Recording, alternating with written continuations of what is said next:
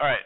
Next Friday is the UIL eligibility check. Is anybody in sports or dance or cheer or pep or color guard or anything with competition?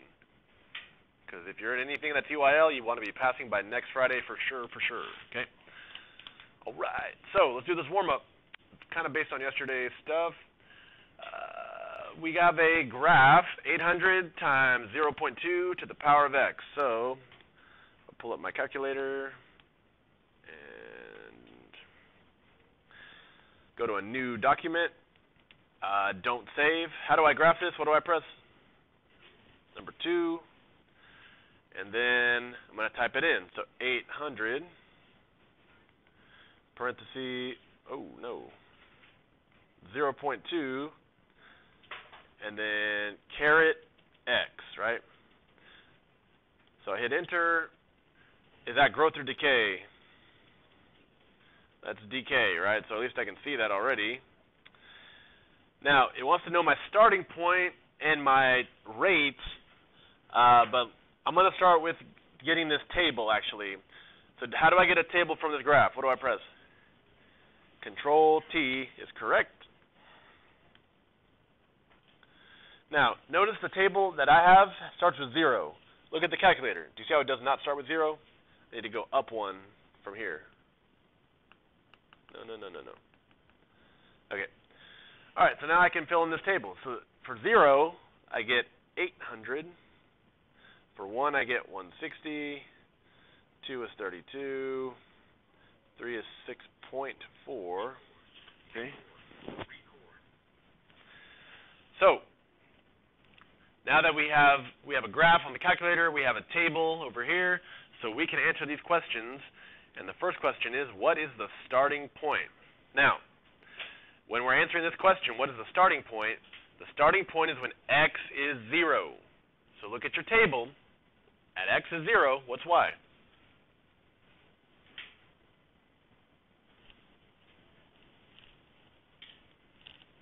Oh, 800, right? It's okay. Now, do y'all remember yesterday on the notes, or you have a copy of the notes? Y equals a times b to the x power. Okay? So that's the form of an exponential function. And a, we said, is the starting point, and b is the rate. So even just looking at that equation, do you see how the first number is 800? That's going to be your starting point. Okay? So let's go and write that down. The starting point is 800 because it's the first number in the equation. It's also when x equals 0. Okay? Now the rate is how much it's changing, but it's also that second number in the parentheses. What's that second number in the parentheses? 0.2, right? Does everyone see that in the parentheses? So that second number is the rate of growth or decay. Now in this case, we know it's decay. So go ahead and put 0.2 for your rate. Okay. Now real quick, there's another way to find out what the rate is. On your table, if you do bottom divided by top, 160 divided by 800, you get 0.2. Okay. So you can also, on the table, do bottom divided by top. Bottom divided by top. That'll give you the common ratio, and that ratio is the rate. Now, we already have a table. Now this word, we learned this yesterday. If you weren't here, this is a new word. Asymptote, okay? No P, or P is silent. The asymptote is the line that you cannot cross. So if I look at that calculator again, do you see how it's coming down? It's decaying, and it does not cross this horizontal axis, the x-axis, okay? Now, just like in yesterday's notes, that line on the horizontal axis is always going to be y equals 0, again, on the axis, okay? Y'all with me? If you're on the phone, put that away. Focus up here. So again, the asymptote, when it has not been shifted up or down, is y equals 0. Okay, that's the horizontal line. Now, we also yesterday talked about domain and range. Okay, now domain are the x values that are horizontal from left to right, and the range are the y values from bottom to top. Okay.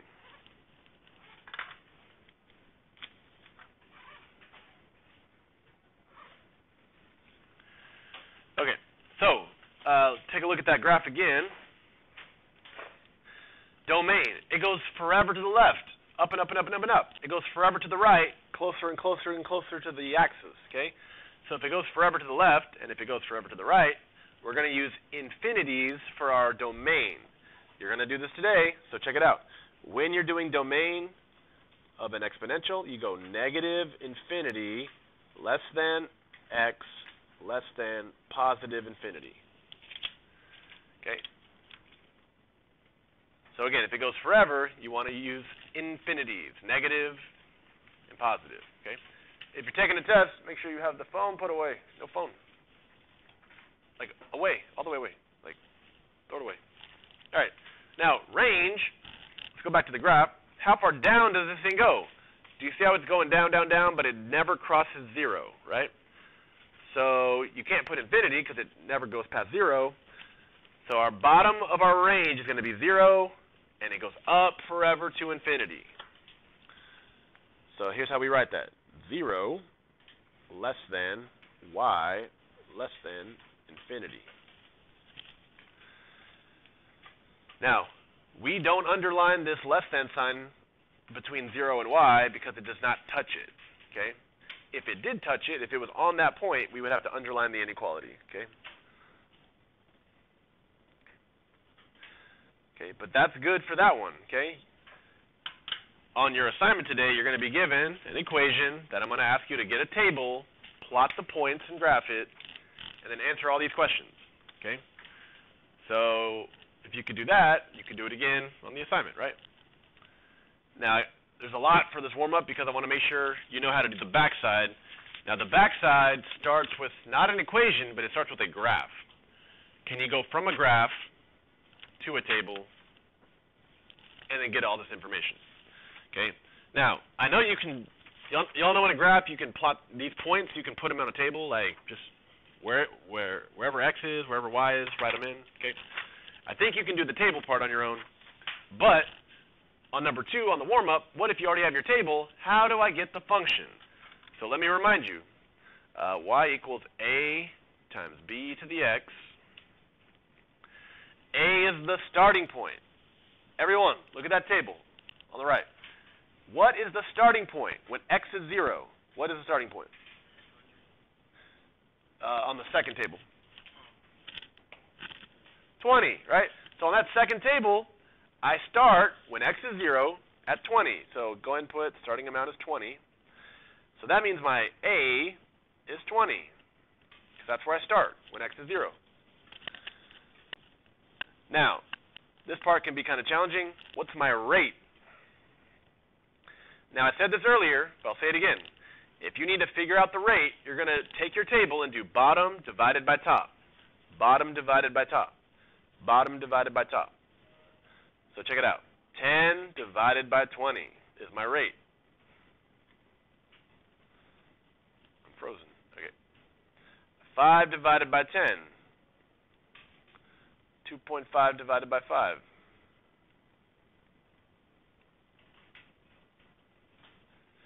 And let's do some math. What is 10 divided by 20? What does that reduce to?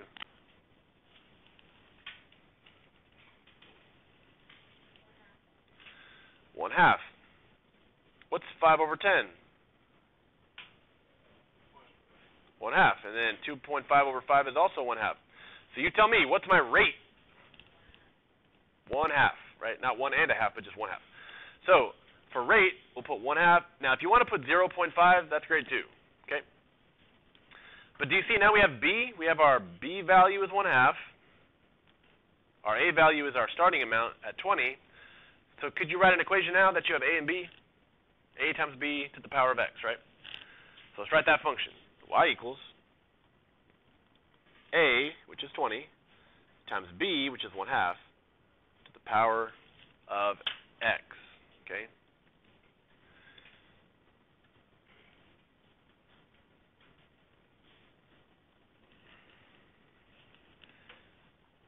I cannot zoom in for some reason.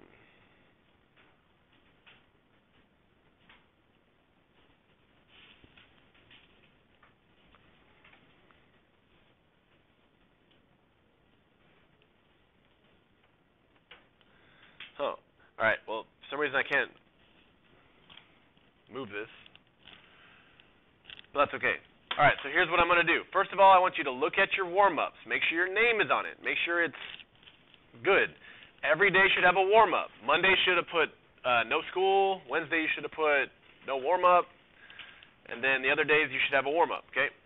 So, again, make sure your name's on it. Make sure everything's filled in. If you're not putting your objectives, you're losing points. So make sure you do that every day. No. Only the days we do actual warm-ups. So you can go ahead and make sure your name's on it. Pass it to the front, not sideways. Don't get up. Just pass it to the front, and I'll pick it up near the front, okay? And then I'm going to pass out this assignment, and y'all are going to work on this. And some of us need to do test corrections. Correct. No warm-up Wednesday. And y'all got your grade sheet yesterday. You can see what your test grade was, or check Skyward to see what your test grade was. But I'm going to let you know if you need to do corrections right here, right now, okay?